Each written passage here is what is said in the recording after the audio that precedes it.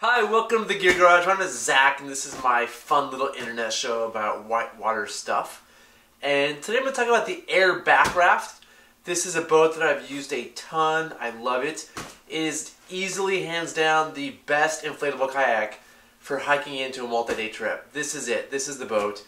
And it is for a couple reasons. The biggest one is it weighs 10 pounds. It's a good design. It's well thought out.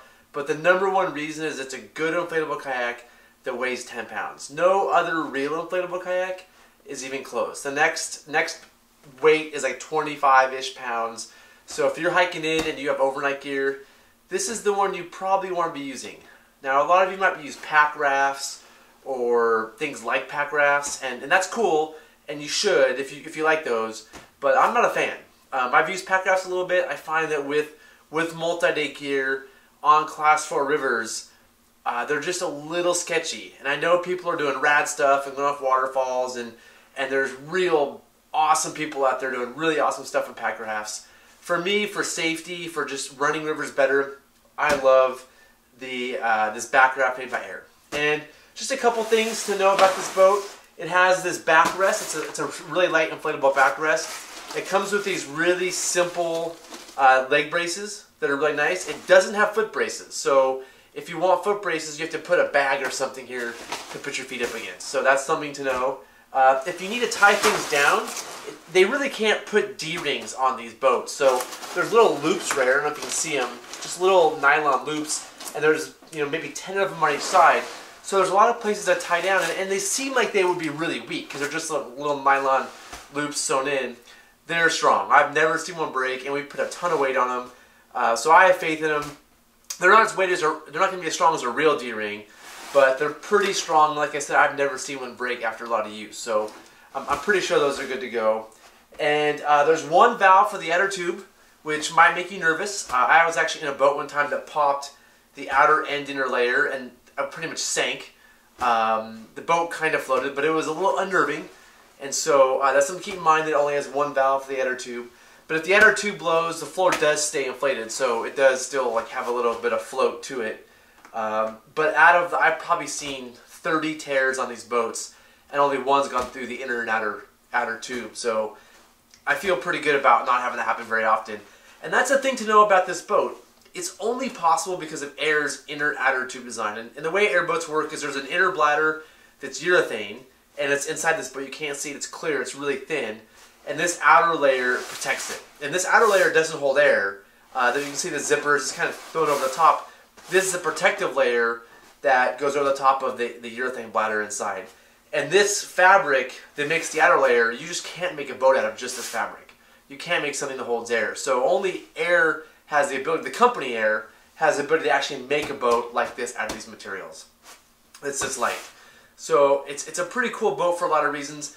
It's one of the reasons is international travel. If you're traveling internationally with boats, you'll find that it's really hard to bring boats with you. You can bring hard shells, you can kind of bring rafts. There's some rafts you can get under 50 pounds. But when you're traveling with a PFD, a helmet, maybe overnight gear, if possibly, or just stuff, you quickly have 2 or 3 bags that are super heavy. This weighing 10 pounds is pretty sweet for traveling. And it rolls pretty small, so volume-wise, it doesn't take up much space. So I really love this boat. I've taken it to Kyrgyzstan, Tajikistan, Uzbekistan. I've taken it to Bhutan, and just throwing these in a bag with all your paddling stuff is pretty easy. So I really like that about these things. Also, when you're boating with a boat this light, it'll change your mind in terms of portaging. It's incredibly easy to portage or line around really complicated portages. Sometimes a 30, 40 pound boat, to haul that up and over around is a pain, where this is just really simple to carry a boat this light. So for portaging, it's really, really nice. And for overnight stuff, we use it with this Hyperlight pack. I've done quite a few episodes about Hyperlight packs. I'm not going to do another one. But this pack is also incredibly light, and it fits in the boat nicely. It's the same width as the boat. So, you can use it and fill it up with stuff. There's some waterproof-ish bags that go inside that are super light to make a nice waterproof package. So I really like that it works with this Hyperlight pack. So there's a lot of really good things about this boat. And I would say one of the best things is that AIRE is just a great company. I always appreciate AIRE. They back up their product even though we put a bunch of tears in these, and these are tears of me doing kind of like really abusive things, AIRE's always covered them under the warranty. So I'm super appreciative of AIRE as a company, but also for backing up the product. Some downsides of this boat. The main ones for me, the quick downsides are these little tie down straps, they're good and bad. I mean, they're not perfect. There's not a foot brace, obviously. Those are some downsides. The big ones though is they're not incredibly durable. They're more durable than you would think for 10 pounds. But I've definitely torn a bunch of them, and luckily they're not that hard to repair. But you need to know how to sew these things for repair. So repair is something you should learn and possibly practice before you go, in case you need to. And so they're not as durable as other regular rafts, but again, very impressive for the weight. And the other downside is I'm not really inspired by the design of the boat, by the shape of the boat. I'm not a big fan of this diminishing tube that goes to sort of a point.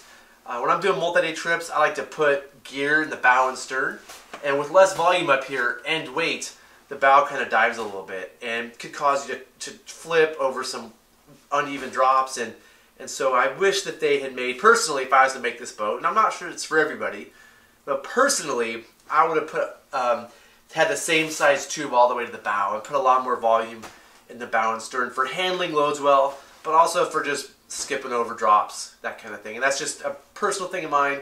Some of you might disagree, and if you do disagree, I'd love to hear in the comments. If you like pointed-ended boats, it'd be good for me to know, because I'm not a huge fan. But overall, it's a technological marvel, and AIRE has really done a great job doing this. And this isn't for AIRE. I'm sure they're not doing this as like a business move. They're not making bucks off this boat.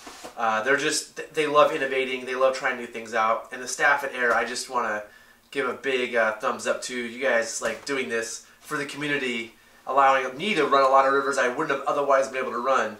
Like I said, there are places I paddled that I never would have gone to if I hadn't had this boat. The fact that this boat exists has got me on the water more. So I'm super appreciative of AIRE for making it. It's a pretty cool thing. The last thing I want to finish up with is, this is the old AIRE fabric, this green fabric. The new boats, the new ones that just came out this year, are a blue fabric, and it's more of a ripstop. And I've used that boat a few times, and so it's strong. The material's stronger, and they told me that, and I believe it because I've tested it a little bit. And it's even a little slipperier. And I like slipperier fabrics because they go over rocks better, and which helps for just boating. But also, if it slides over a rock, it's less likely to tear. And so I'd highly recommend the newer boats as being even more durable. And I've seen the guys at AIRE actually take the fabric once it's torn and try to pull it apart, and with all their might they couldn't pull it. So that ripstop really works for making small tears getting bigger. So again, I'm a big fan of the new fabric, and highly recommend it. So that's it on the AIRE BakRaft. Like every video, if you've used it, have comments, you like it, don't like it, want to have a discussion, please add comments in the comment section below. And I always love subscribers, so if you want to subscribe, there'll be like a little my logo right here, a little tree. Just click it, press subscribe. I'm trying to get to 500 subscribers right now. I'm like 492, so I could use a few more. So that's it, and see you next time. Thanks.